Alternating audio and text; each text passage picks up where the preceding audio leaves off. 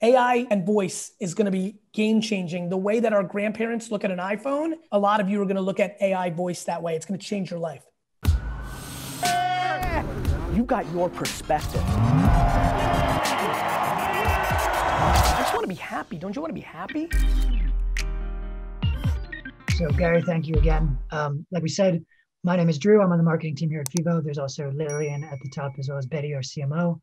I'm really excited to both ask you a lot of some pre-submitted questions that people have been submitting over the last several weeks.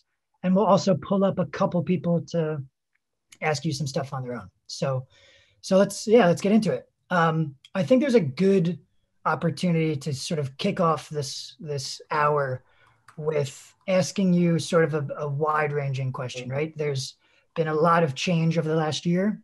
We've historically been Fivo in the live entertainment and sports space. Yep. And I think there's a good way to kick it off is, what are some of the consumer engagement trends that you've seen, whether they've changed or how this past year has set up for the future?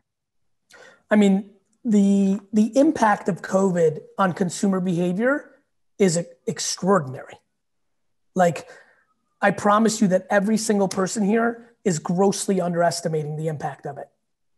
And it's not as simple as like, we're not in the office or live event. Like, by show of hands, and I'll try to go fast on the 22 screens here. By show of hands, how many people here have bought something on the internet as a consumer good, like a toothpaste, a deodorant, shampoo, food, that they had never bought before pre-COVID because they were buying, do you understand how big of a deal that is? Every hand going up?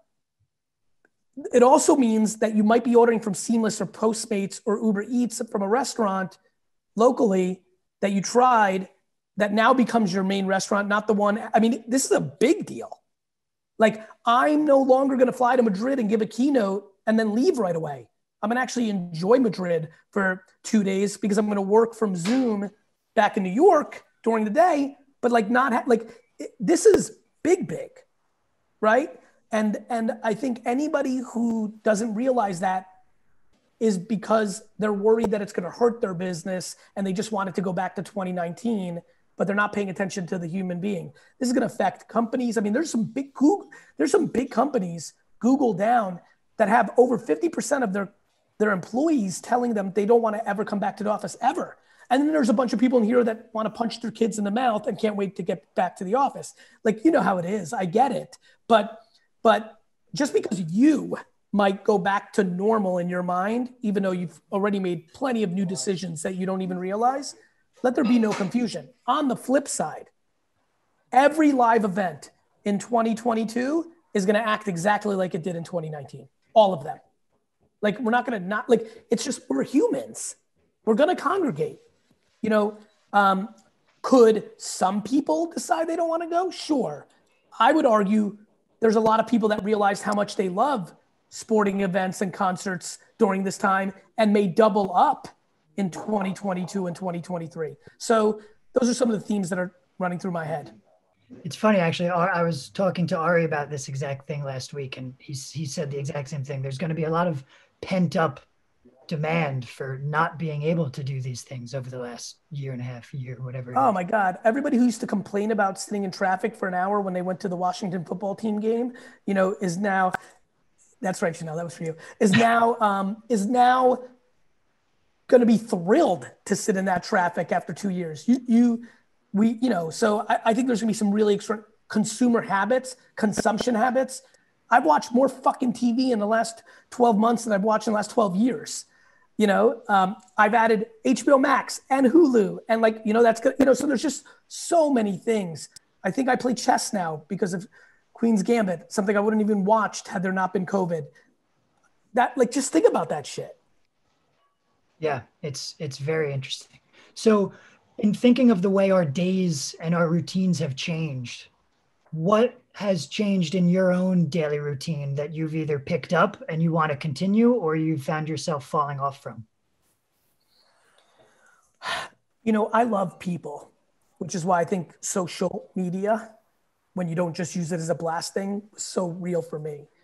I've been shocked by even notice what I did with Chanel just now, and I'm clicking around, right? I see, like, I'm looking at Sarah Houston right now. I'm looking at Jake Van Ness. I'm looking at Randy S. Like, I'm looking, right? Because I need human interaction. I've been blown away. Paul B's in the building. I've been blown away by how much I can feel y'all in this format. It's not 100, but it's fucking 96. And in that 96, it's going to change a lot of things for me, right? I'm going to be much more efficient with meetings. I play in VIP life. I'm trying to get to dinner with a CEO to make things happen. Sometimes that takes me and her 9 months to lock in. That's easy now on Zoom over a glass of wine. I mean, my business development has changed forever. I'm going to be far more efficient using the internet, go figure, to win that game, because now everyone's used to Zoom life. And I think this mixed world of Zoom life and real life is very real now. And I think that that's going to be the biggest change, how I manage my time, because I'm going to be able to use virtual as a weapon to be more efficient. No more waking up at 4:30 in the morning for one meeting in Chicago on a 6 a.m. flight for a 12:30 in Chicago and flying back at 6. That's fucking stupid. And that's going to be pretty cool, which will lead to incredible impact. More time with my kids. I'm going to catch more basketball games at 4:30 because I'm in the city and not in Chicago. Just more efficiency. I'm ecstatic. There's something too in that we've talked about a lot with some of our collegiate partners, and the idea of how alumni networks now, there might have been I went to Maryland, right? So there was a New York City alumni event or an LA alumni event. Now your reach as a college marketer is instantly across the country, and it pulls in a lot more people, which is a good example of that, I think. Everything wins when you eliminate friction. You know why you love Amazon? Because it eliminates friction. Convenience is king.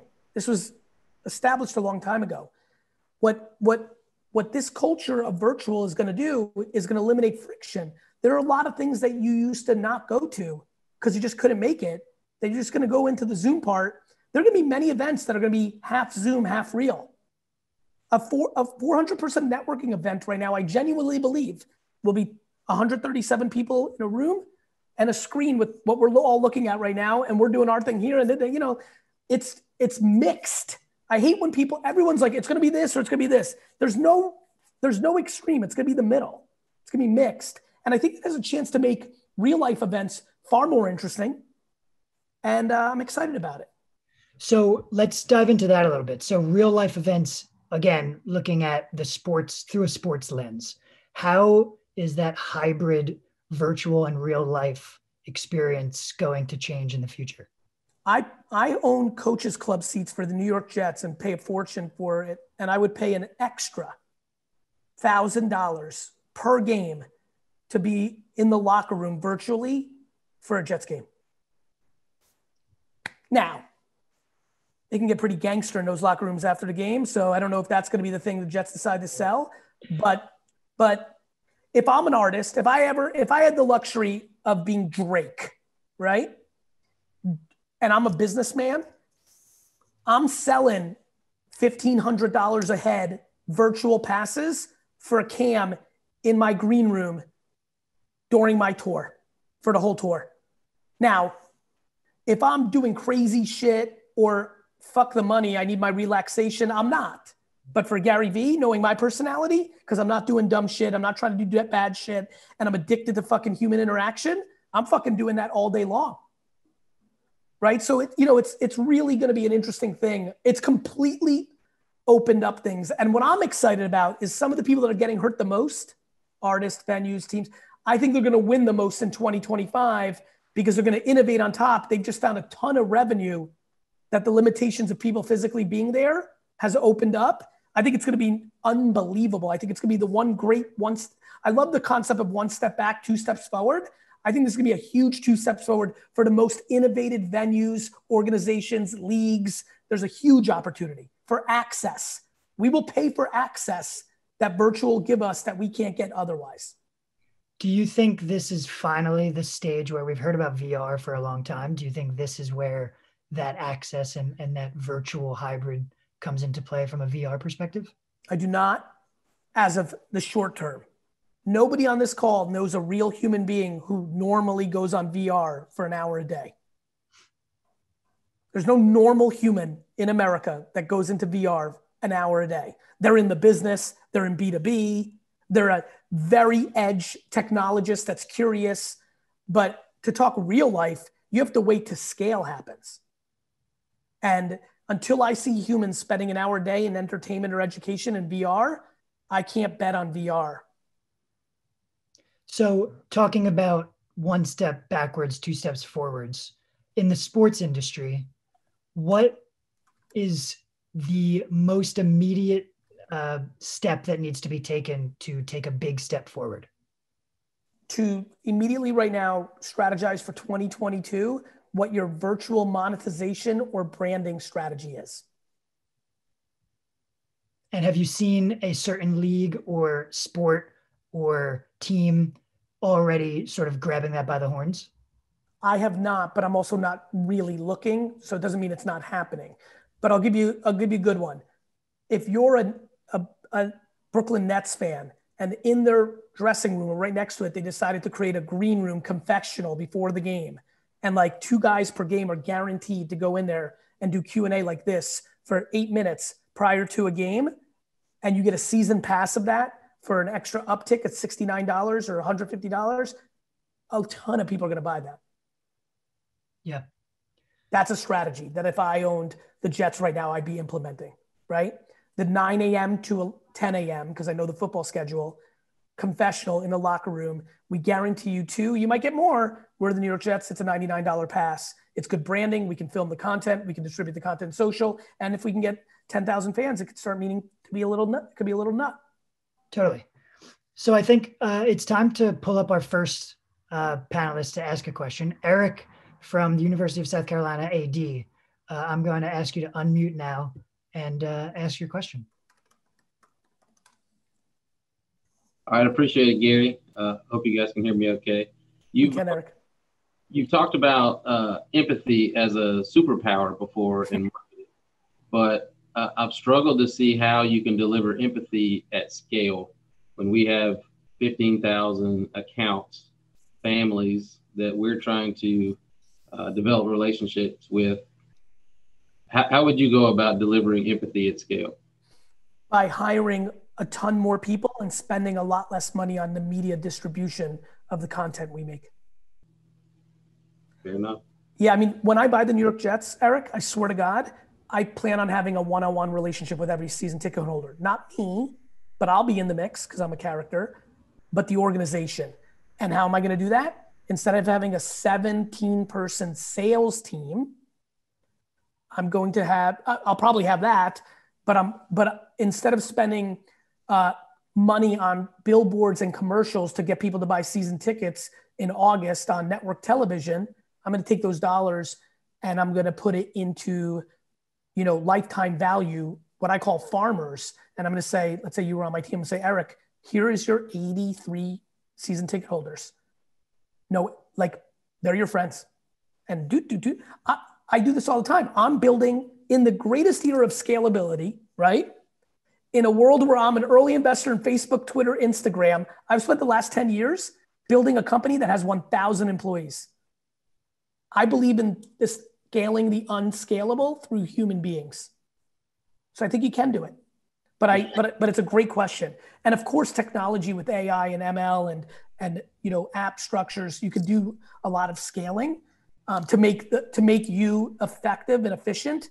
But the human spirit is something you can't automate or fake. And so I need to put you in a position to be able to handle 83 efficiently with all the tools I put you around you, and hopefully continue to advance that so you can go to 96, because maybe with AI, every time somebody emails you or texts you with this exact question, which is just information, it can automatically reply next Friday at 4, like that will come along. And so as AI and machine learning advances, all of a sudden the Eric can handle 813 instead of 83. And then you got something really brewing. No, I appreciate that. Thank you. Thank you, sir. Next, we're going to go to Gab from the Flyers. Gab, I'm going to ask you to unmute now too and ask your question. Hi, Gary. My question is, managing a team remotely what are some tips and tricks to keep the staff engaged, feeling valued, motivated in this time when the unforeseen future of live events coming back? It's really wild. It's a great segue from Eric's question. It's almost like the same thesis, right? Like, for example, yesterday, I just surprise jumped into like 5 different meetings and just Santa Claused people.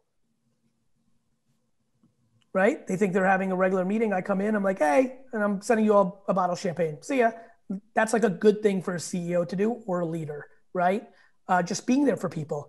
Like, how big is your team? 10. That's a dream for me, right? Like, to me, that's just you over the next 3 weeks, individually to those 10, writing a very long email or a Slack or a text, long. Like, hey, Karen, was thinking back to when you first started that first day when I spilled all the coffee on you, right? And then it really ends with, how are you? And do you need anything from me? Thank you. The answer is giving a shit. Mm-hmm. Awesome. Next, we're going to go to Cooper from the PGA. Garyvee, good to be talking to you, my man. Real pleasure, Coop. My question is, what is the first thing that you do every day and how do you parlay that into success? And it doesn't necessarily have to be a task, but how do you kind of build on how you start your day and make that into a successful day? It's really funny because I actually have a real answer, not like a cliche bullshit answer, but it's a very weird answer. I have basically an operating system, what I would call like the way I intake oxygen. My answer is going to be this way. I'm not joking. This is not like I'm fluffy or Eric said I'm empathy and Ari said I'm a good guy. Like, this is real talk now. I am so fucking pumped when I wake up in the morning and nobody called me in the middle of the night to say something atrocious happened, that I'm like almost shook by gratitude that all the dog shit of my business day almost feels secondary. Right? Like honestly, I literally go into immediate gratitude. And then I grab my phone and look at my text, and most of it's like this problem in Singapore, this problem in London, this thing, this Jets player is not playing this week, all bad news, but because I had that quick, I don't think it's as or it's not as direct as meditation, Coop, right? It's not as direct as that, but I would say 365 days, I would say 16 to 39 days a year, it's directly thoughtful. I'm like, all right. Right? But it's my constant operating system. It's how I live my life. Gotcha. And just, coping with the bad stuff, do you just kind of put yourself into a mental state where you can handle that and continue to operate while, thinking about the good things and using your successes to kind of trump all that? When I'm most struck, right now I have a crazy situation where there's a $10 million delta between a 4-year client at VaynerMedia where I was anticipating something and they're coming in at that level, and it's devastating. It's bad for us. We're a small company. 200 million is great, but and we did it fast, but it's meaningful. Literally, this happened today. Literally, I go into, what if they gave me 40 million, but I got a text that my mom's in the emergency room? I always put life's perspective as an overlay over business issues. Gotcha. Love it. Thanks for the answer. Got you, brother. So we also have a question from Carl, who's at the Red Sox, who does not want to be on camera because he's on baby duty today, but I'm going to ask it for him. What is your recommendation for finding a way to get, whether it's your brand's messaging or your brand's voice, to stand out in the clutter, especially when everyone is now trying to vie for the same eyeballs? By being better. And I know this is a really important question, my friends, especially since there's a lot of sports talk going on. A lot of you are private messaging me, so I'm giving you guys my information in here. Actually, let's use Colin, who just hit me up. If you want to be a New York Islanders player, you need to be a better hockey player than the rest of the world. I love when people are like, Garyvee, everything you talk about is, now it's hard. Everyone's doing it. I'm like, And, let me say this to everybody when it comes to marketing. Your ability to make pictures, videos, animated GIFs, audio, written word, and then understanding the context of LinkedIn, Facebook, Pinterest, YouTube, Instagram, Spotify to make that content work in the context of the platform from a utility standpoint, but also having the intuition and understanding of the consumer's psychology while they're on it, right? Betty Tran is not the same human when she's in her Pinterest feed than when she's in her LinkedIn feed. She's the slightly different version of herself mindset wise. The picture and video you put in there is imperative. The lack of massively good LinkedIn strategy, creative, and media amplification that's being done in this room, when it is the answer to almost everyone's questions in this room, is staggering to me. The reason, Eric, I'm going to be able to afford 85 people doing that imaginary job is because I'm not going to need 17 salespeople. I'm going to need 4 because I'm so good at marketing as a lead gen that I'm going to be able to be more efficient with my dollars. So that's the answer. I know it's noisy. Everything is. Life. It's called competition. I love when people are in competition arenas, like in the sports business, and like perplexed by competition. Yes, everybody wants to get that local 50-store chain in Washington to be the sponsor. I get that. And so you must be better than everybody, because it's not just you. It's not just, right, Chanel versus the Capitals or the Nationals or the Orioles or the Ravens. It's also that money could go to Facebook. That money can go to LinkedIn. That money can go to direct mail. That money can go to the Baltimore Sun. And by the way, that's what I fucking love about this game. I love competing.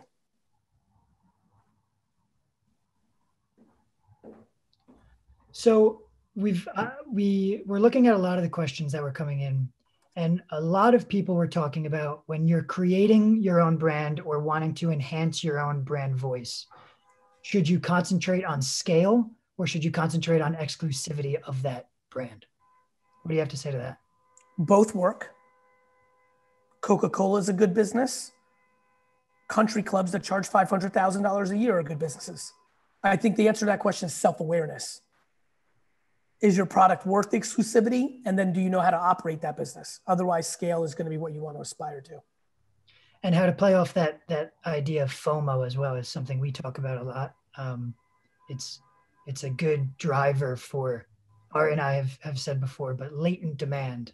There's an interesting angle to. Especially when you don't lose trust with the community and the consumer, because a lot of you create bullshit exclusivity and demand. And then when you're stuck and you still got too much inventory and you have to get rid of it, you undermined that execution, thus becoming vulnerable. Crying wolf in this industry is the biggest vulnerability. Do you have an example of how that has led a brand astray? Everybody who says limited or this, that, and then have to discount when it wasn't limited loses. The end. A question So to me, it's about then the strategy of creating limitation that has demand so that you're not forced into faking the funk. Because once you lose that trust with the end consumer, that they're just going to wait you out or buy it somewhere else or secondary this, you're fucking vulnerable. Yeah, for sure. There's a question that several actual college students submitted talking about. Hold on, I apologize. Oh, sorry. Carl M., for you to put the Trash Talk logo in your back screen, that's marketing. You hacked my attention. I'm impressed, brother. Let me know if you need a job. All right, keep going. A question from a couple college students. Obviously, it's a weird time to enter the job market. It's a weird time to be feeling ambitious and have a lot of doubt and uncertainty around the start to your career. What do you have to say as far as advice for some of the people entering the job market right now? You don't get to choose what era you come out of college, right? You know, there's people on here that are like, fuck these kids. I came out in 2008 and 9 during the Great Recession. There were no jobs. That's number one. Number two, you're either winning or losing in your perspective on life. The amount of people that are looking to hire people to do TikTok creative in 2021 is remarkable. And who do you think knows how to do that? All the young people in the world, even though they may not. So I would argue that this is one of the greatest eras ever to go from college into the workforce, because we have an explosion of companies hiring content creators for digital and social, and they assume the best ones are the kids out of school. I think that people are going to find a humongous market if they are thoughtful about what they want to get into and are not rigid and saying, well, I have to get a job in this. If you have some humility and patience and you take the jobs that are there in front of you, I think there's a huge opportunity. Another question on this sort of job market, career sort of angle is a lot of people are asking, what's been your most effective way to find motivation in time of either feeling stagnant or maybe feeling uninspired or stuck? Practicality, being practical about the situation, and suffocating entitlement.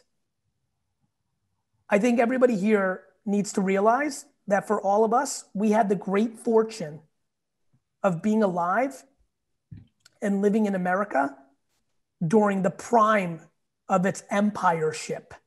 And if you look at the history of man over the last hundreds and hundreds and hundreds of years, the reason those kind of situations tend to lose their way is because people get entitled. People are like crying about things that people would literally love to have just 100 years ago. I mean, there's been harder times than COVID. We are soft because we're an empire. And I think when you understand that and take a step back, you can get a lot more grateful and realize this will evolve. And the perspective one deploys against time like this really matters. Instead of being upset for what you don't have, let's be happy for what you have. A lot of people died during this pandemic. If you or someone you love didn't, that's already a huge win. Next, a lot of you have rekindled your relationships with your children or your plus ones. Others have learned that their plus ones might not be for them in the long term. And the fact that you weren't around each other all the time is why it was sustainable. And as much as that may hurt and may sound silly, it's a real gift to realize that. And then hopefully both of those individuals can go and become happy. There's a lot of great things that have happened here. I also want to remind everybody that had COVID started 2 months earlier, Kobe Bryant would probably be alive for 50 more years. There was a lot of people destined to die in a traffic accident over the last year that lives were saved because they were stuck in their home. To me, this is glass half full versus glass half empty. And that's how I approach these kind of conversations. It's a really, really good way to look at it. And it's interesting to think about it like that. There's also a changing gears slightly, but I wanted to talk a little bit about, we hit on it slightly earlier, but your idea of Santa Clausing a couple meetings. I love it. I think it's an awesome idea. We got a lot of questions about what separates good leaders who get the job done from a great one. Intent. You know, like, what are you about? You know, I'm trying to get every person that I have ever spent any kind of time with to come to my funeral. That is my number one KPI. That is my number one KPI in my life. My number two KPI is enjoying the process of trying to buy the New York Jets professionally. That's a framework that allows me to be a great leader, right? You know, like I don't care about anything other than legacy, which allows me to make human decisions instead of financial decisions every time I'm passed with them.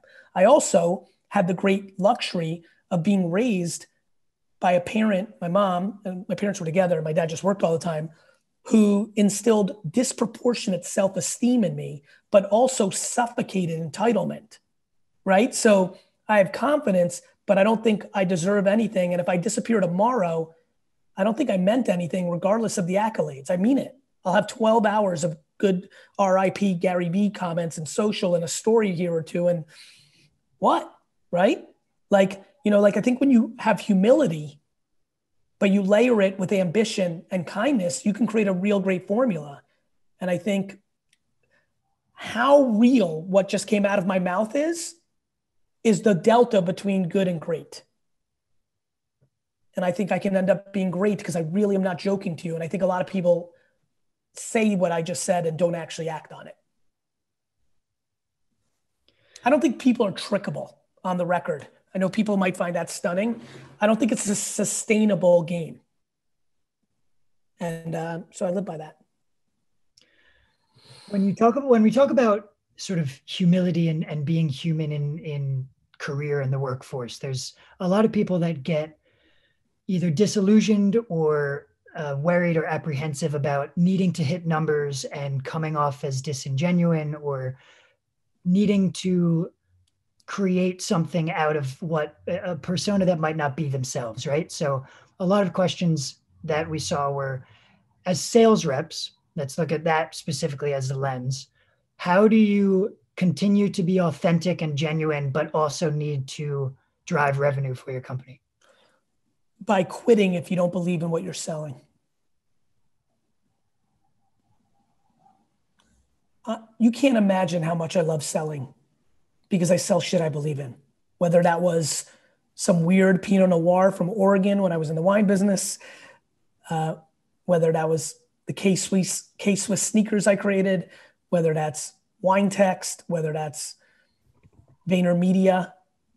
I think it's really hard for people in this room. If you don't believe in your product and the thing that you're offering, you're in a shitty spot, right? Because you inherently are not authentic. The game's over before you started. If you think you're selling somebody an obstructed view seat because you got to move the inventory, or if you are trying to sell a suite and you know they're grossly overpriced because it's year 13 in your venue and the fixtures aren't as nice as they used to be, the liquor's a little diluted down, no more Grey Goose, it's now Smirnoff. You know what I mean? You got to believe in what you fucking sell. And by the way, I'm not interested in sitting in my high horse. If you're actually sitting here and saying, I actually don't, but fuck Gary, like I can't quit my job. You don't have to do it right now, but you need to recognize it's true.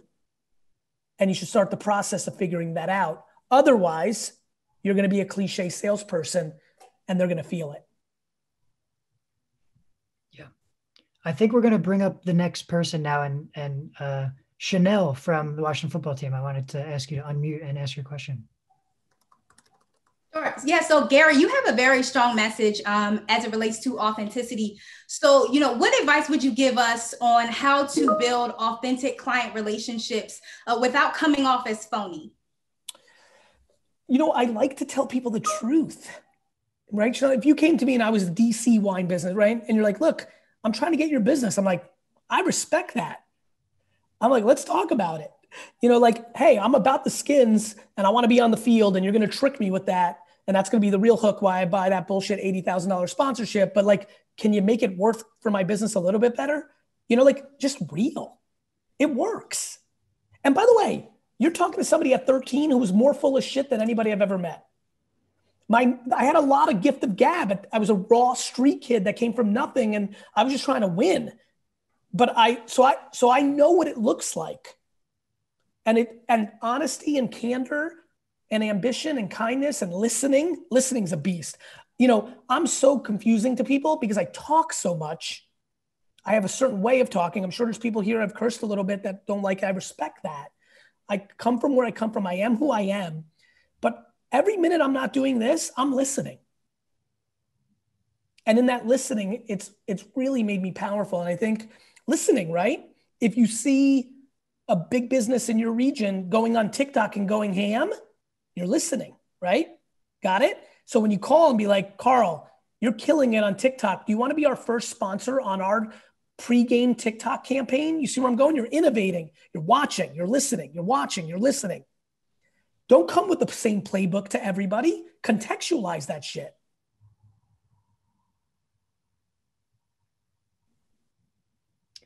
Next, we are going to. By the way, Carl said radical candor. And Carl, I look at it as kind candor. I've got a little bit of a slightly different tweak because candor can be tough because people are insecure and they get nervous. I've been throwing around something called kind candor, which is if you're going to shoot it straight, come with compassion and empathy and nice intent. It's a really important part of being a leader. If you got to tell, if Alicia Lynch has to tell somebody that they're not performing, if you can come with kindness around that candor, you have a much better shot, because when you just go with candor, most people will take it and drive with insecurity and get fear-based, and it throws off the whole system. You can't do matter-of-fact candor, because 90% of people are going to start looking for a job an hour later because they think you're going to fire them in a month. Even though you thought about it as a good thing, you got to come with kind candor. Hey, Carl, you've just been here 6 months. You know what I mean? I get it. Maybe you're struggling with COVID. I'm here for you. How do I make it better? Because I'm seeing this shortcoming. By the way, on the record, the greatest vulnerability of my entire 25-year career, candor. I'm incredibly candorous on stage, like right now, and for my community. But as a manager, because my father was a mean candor deliverer, I demonized candor as a child. I didn't realize it. Probably the last 2-3 years, recognition for me. And so I'm on my journey, and I see the benefits, and it was a real vulnerability. Candor is a vulnerability, because then you're bullshit, and bullshit's bad. But I just also recognize most people struggled with candor. So this kind candor really matters. Ben Conrad from the Bucks, I'm going to ask you to unmute. Hey, Gary. Hey, Ben. Taking the question. My question is, I know you're super bullish on search through AI and voice for brands like that are live event, sports. Where do you see and how do you see us having to prepare for that, knowing that right now it's not top of mind, but it will be soon? And then I also was curious what if you had to pick a under $30 red today, what would you buy? I would buy Portuguese Reds. Portuguese Reds are by far the most underpriced quality red wines in the world. The Douro, D-O-U-R-O, or the Doao, D-O-A, are two incredible regions, but they're so bad at marketing that nobody really knows them. Portugal's known for port, but their red wines at $25 rival $70 wines from France and the US. So that's that answer. Got a little nerdy on you. I believe in a decade from this moment, I will be sitting in my house and say, hey, Alexa, what's the best deal on tickets for the Knicks game tonight? And everybody here needs to prepare for that. Hey, Alexa, what's the best concert lineup coming up this month? Hey, Alexa, when COVID's over, can you remind me to go to 2 baseball games and find me a good deal? This is all going to happen. I think it's a decade, so that's some time. But humans will always pick lack of friction. And people are confused because right now everyone's like, hey, Alexa, play Billy Joel, right? It's early. But to remind everybody, the number one iPhone app in the first year of the iPhone was the drinking the beer app, where it looked like because it was early and we weren't innovating yet. Alexa and Google Home and Apple and whoever else gets into it are going to be major, major, major players. It's going to happen. It's lack of friction. It's faster. It's faster for me to say, Alexa, send me a pizza than it is for me to open my Seamless app right now and buy a pizza. Not to mention that Alexa's going to know, or Google Home especially has a huge thing because it will know a lot of my information. I mean, Google, set up a meeting with Ari as soon as possible. And Ari is also on Google Home and Google infrastructure, Google calendars, and it literally looks at our 2 calendars and sets up a meeting for us in our both open spots. AI and voice is going to be game changing. The way that our grandparents look at an iPhone, a lot of you are going to look at AI voice that way. It's going to change your life. And you're going to have to be prepared for that. For the OGs in here, when Google came along and customers got smarter and new information, that fucked your game up. Imagine now getting the perfect answer from AI. Not, I'm going to spend 40 minutes to find the best seat deal, the mathematical equation to the best seat deal. That's a very different game in 1 second, because I wouldn't spend the time looking for it. I value my time too much. But if I'm going to Milwaukee on business and the Bucks are a really fun team to watch right now, and I'm like, hey, Alexa, get me the best deal on courtside for for the Bucks game, when I go there on my calendar, right, it's going to be efficient. Awesome. Thank you. Which goes back to my bigger point, which is the challenge is going to be for us is to make quality products, not be good at selling mediocre products.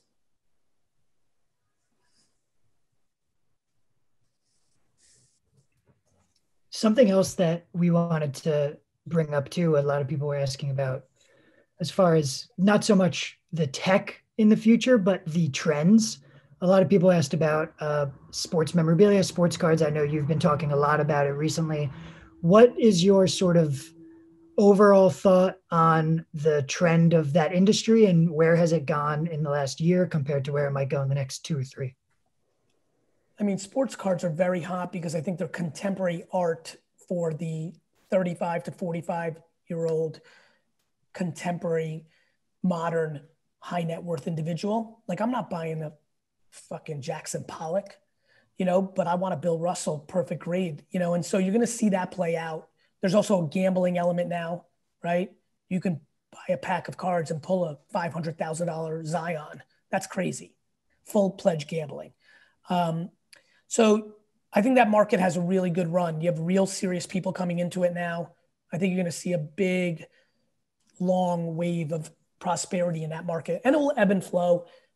Certain people are going to lose a ton of money on it because they're going to bet the farm on Kendrick Nunn or Tyler Hero or Zion or John Morant. And unfortunately, some of those players won't become the best players ever. And that will have liabilities to the way people invested in them. But as an overall market, I think it's got a lot of potential. And I think for a lot of people that are trying to create experiences at that macro level, I think cards are incredible. And we know this. Everybody here knows this. Like, giveaways at the stadium are really smart. Bobbleheads were a huge driver for a while. I think if people had a very smart sports card strategy and were able to navigate around the Panini and Topps rules, meaning properly and figuring out what they can do, I think they could be incredible arbitrage mechanisms. Back to what I said earlier, being smart, right? If all the upper bowl tickets came with a limited edition pack of cards that was exclusive to your stadium that season, you would sell out because people are going to arb the eBay sell through against literally come to the games just for the content of the card. So I think there's a lot of smart innovation that I would think about in that arena. What do you think about, because it also plays into two things, right? The marketability of athletes and how each league is handling that. And also the rise of, it's been the Robin Hood year. Everybody wants to invest. Everybody wants alternate investments. We just got a question from Sam, who's asking, interesting on how the sports card and sports memorabilia is sort of a good indicator of the marketability of leagues' athletes and how they're doing. So you look at the difference between the NBA and the MLB, there's, the Trout card did well. You could, yes. But the Trout card, if you look at the long tail outside of Trout, I mean, you couldn't pick two leagues that are further apart right now in understanding consumers than MLB and NBA. Yeah. It's an interesting way to look at the trends of both, isn't it? The sports card. And it's very clear. Like, this is a modern American society is an NBA, proper football, soccer, UFC, esports culture where the NFL has to be very thoughtful, where Major League Baseball is in a really shitty spot. If you're playing out 15, 20 years, I mean, the MLB decided to make a lot of money with BAM in the short term digitally and create a dictatorship that doesn't allow children to see content. Mike Trout can walk down Madison Avenue route naked and nobody will know who the fuck he is. That's insane to me. Right? And especially baseball. America is exploding in our Latino influence, and we are sitting with Juan Soto, Vladimir Guerrero Jr., Fernando Tatis, Javier Baez. I mean, this is insanity. And they're doing nothing about it. It's atrocious. It's the biggest reason my brother and I have gone into the baseball business. We expanded Vayner Sports into baseball because these kids have to make more money off the field. It's crazy. Goes back to scale versus exclusivity, doesn't Yes, it? thank you, Matt. I didn't even pick the best player of them all, Acuna Jr. I mean, it's fucking insane. Lindor, I mean, Yes. It's very interesting. So literally the fact that the third star on the Bucks is more famous than Aaron Judge is ridiculous and true. Baseball has lost their way. And has nothing to do with, and you know what the disguise of baseball is it's a summertime sport. It's a nice night out, right? You go to the ballpark. The problem is soccer is going to take that business. I'll bet the house 25 years from now, that summertime sport activity, soccer's got a huge land grab against that guy and gal and kid that go to watch something. And by the way, don't let the NBA or the NFL decide to change the time of year they play. Back to like people, remember the early question? Oh, that was a different, was the first question here about how COVID changed consumer behavior? Yeah. Yes, good. Okay. Here's one. The NBA season shifted because of COVID. Or having an NFL game on a Wednesday. Well, there's that, but that's not sustainable. What is sustainable is 3 or 4 of the most influential NBA owners saying, and this may or may, I have no clue, but like, they might be like, this is better. They might. And then that's a big ass problem for baseball. It was even a good example of looking at Paul Rabel and the PLL, a tour league model. Right, because wrestling and the ice capades and the circus is a good business and people have forgotten about it. And Paul did a great job and you're going to see many more do it. I think we already saw the NWSL tried it this year too. It was, it's right. And then Connor's bringing up, we're not even talking about MMA and like celebrity boxing's in a different place in our culture, right? What, you think people that want to make money are going to just look the other way to the Nate Robinson, Jake Paul situation? You can see every fucking person you know on the internet fight. I'm probably going to have to fight next year. So we just got a very interesting question on this too, from Michael. There's a digital token aspect in esports, right? Fortnite's huge on it. Is there that equivalent? Has any league or team or sport? By the way, real quick, I apologize. JB asked me who I want to fight. Just want to give the official answer. I want to fight Tom Brady. Just on the record, if we ever can get that fight made. So just want to give that answer. So go ahead. You were saying digital tokens? Yeah. Blockchain. Yeah. Blockchain, virtual currency. The whole world is based on IP. Do you understand how close the NBA is to going out of business? I'm so excited to drop this on everybody. Do you know how close the NBA is to going out of business? Let me play it out for you because this is a brain fuck compared to the last 7 minutes of us talking. Yeah. The NBA is so star-oriented that if LeBron and Greek Freak, Steph, Durant, and let's just pick 15 of the next, Luka, Donovan Mitchell, Zion, got together in a secret cave, 30 deep, texted 30 billionaires that are not owners of the NBA. Bezos, Schmezos, Sarah Blakely, well, I guess Blakely's husband's involved with the Hawks, but nonetheless, do you understand that if the 30 best NBA players went to dinner right now, texted 30 billionaires that are not in the league and said, would you want to be my 50-50 JV partner? I own 50% of the team, you put up all the money, and you own 50% of the team, that I believe the NBA would fold?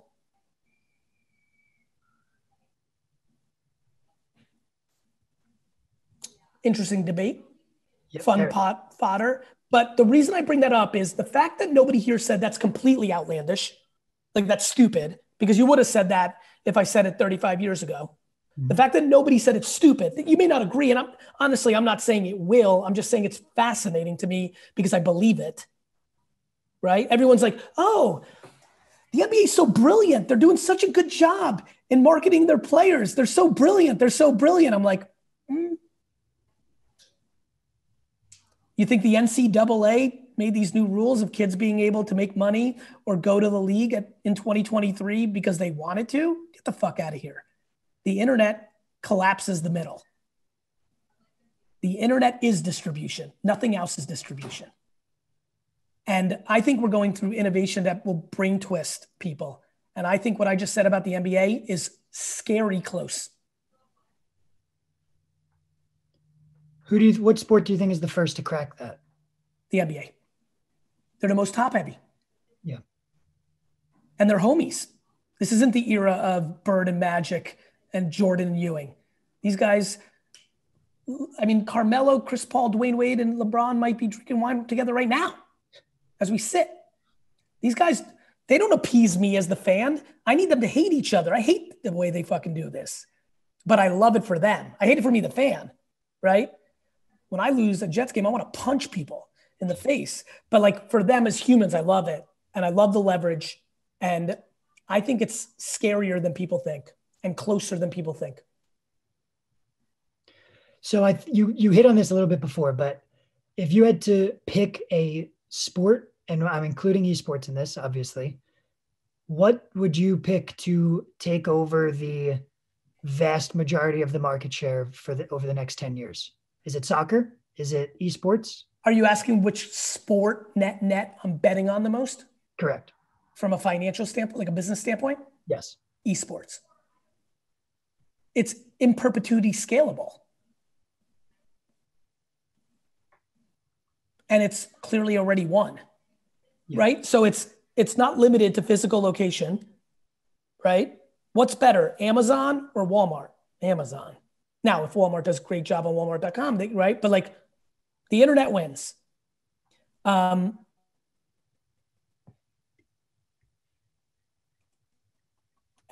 so esports and the multi is fascinated by esports and is watching Twitch and is in consideration and it's on the radar. Vayner Sports represents a kid by the name of Booga who won the Fortnite championship. He's one of the best esports players in the world. He's more famous to the average 14-year-old than a stunning percentage of professional athletes today. Do you think? By the way, somebody said, "Hey Gary, didn't Kyrie try to do that before the bubble?" Yeah, that's an early indication to how close this is. Michael Jordan, it didn't cross Michael Jordan's mind, but Kyrie's flirting. So think about that. Play out the chess moves another 20 years. Yeah. Do you think there's a world where one of the other major sports makes a play to create a hybrid of an esport? Like you've seen MLS teams bring on EMLS players, right? You've seen the same thing with the NBA. You've seen it around. But is there a way that really can be married, or is it one or the other?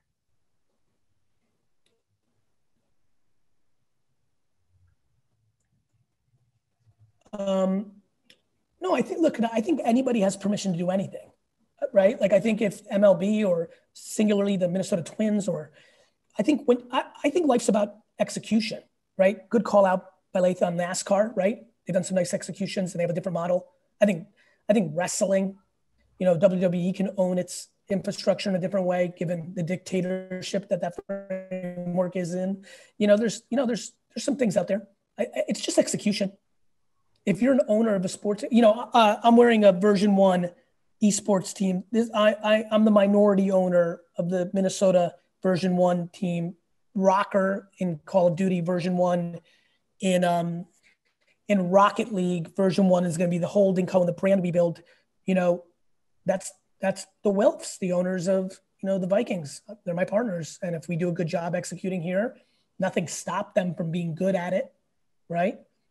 Meanwhile, I don't know if Bob Kraft's thrilled with his investment in his world because it hasn't gone as well. It just depends. It's all execution. So I know we're almost running out on time here. So I want to sort of try to wrap it up with a question on what we've talked about, the trends for the future. We've talked about more career workplace things. If there's one thing you could leave the vast majority of the sports and live entertainment business that are people on this call are here today, with advice for the future, what would you tell them? Anything short of disproportionate obsession with bringing the other person value is a vulnerability.